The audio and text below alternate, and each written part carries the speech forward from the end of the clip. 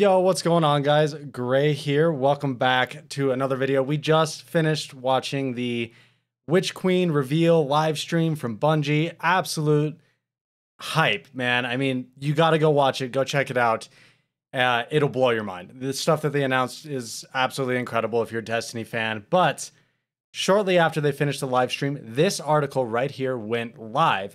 And this is detailing all about the anti-cheat coming to Destiny 2 next season. This is huge. This has all the details about what will get you banned, what won't get you banned, talking about how Battleye works, their plan for it.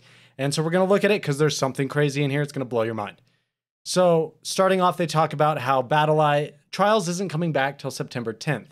So they are using that time to sort of soft launch the system and train the system to be able to automatically issue bans without Bungie needing to manually review that, which is huge. It'll take a couple weeks to get that up and running, but they say by the time Trials launches, they should have that ready to go, which is going to be amazing. I'm going to leave a link to this article down below. There is a link to an FAQ that talks more about specific programs and things that you may encounter issues with Battleye and Destiny 2, so you might want to take a look at that, depending on what you use your computer for, as long as you're not sus, if you know what I'm saying. The huge thing is right here, guys. Account recoveries. This is going to piss people off, and I don't care, but thank God. This is amazing. Account recoveries are when a player gives someone else access to their account and control of their characters. This not only puts your account security at risk, but it can also have adverse effects on other players' experiences and competitive match-made activities. Starting this season, participating as a buyer or seller of account recovery services could result in a ban on your account. While we will only be placing bans on restrictions for certain circumstances, we recommend that you never give your account login information to anyone. And it shows that it says right here, what could get you banned? Charging others to recover their account for boosting, earning items, or completing content. Recovering accounts in exchange for anything of value, but not limited to Patreon supporters, subscribers, follows, gift cards. Paying someone to have your account boosted, have items earned that can get you banned. Boosting recoveries done for free can also result in bans or restrictions.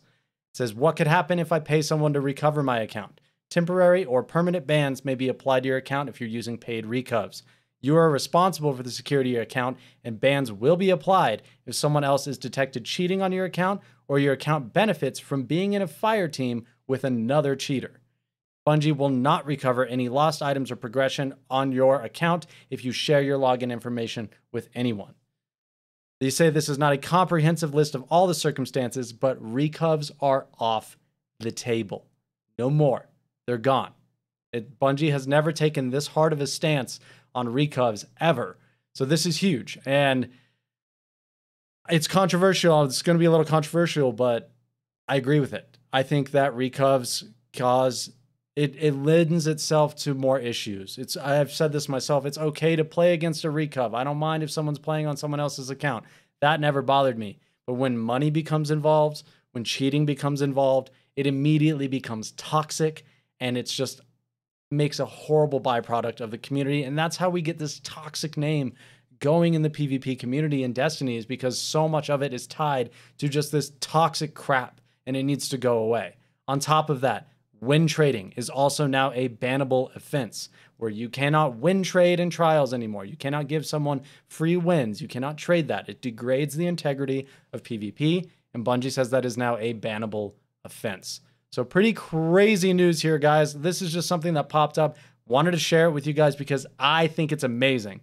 This is a huge step for Bungie to put their foot down and keep the PvP community non-toxic. It's huge. Let me know what you think.